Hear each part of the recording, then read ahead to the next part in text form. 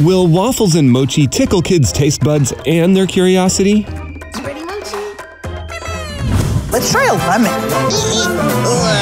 Absolutely.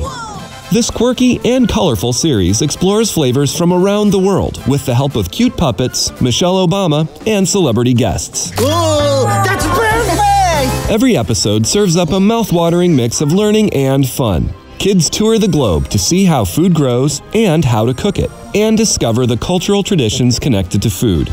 By emphasizing the delicious rather than preaching, the show is a great way to get your little ones excited about healthy eating. Waffles and Mochi are solid role models too. They're kind, curious, and adventurous. Plus, the humans they interact with are racially and culturally diverse. I couldn't have done it without my friends Mochi and Waffles. Common sense says Waffles and Mochi is fine for kids 4 and up. For top picks and advice to fit your family, visit us at commonsensemedia.org.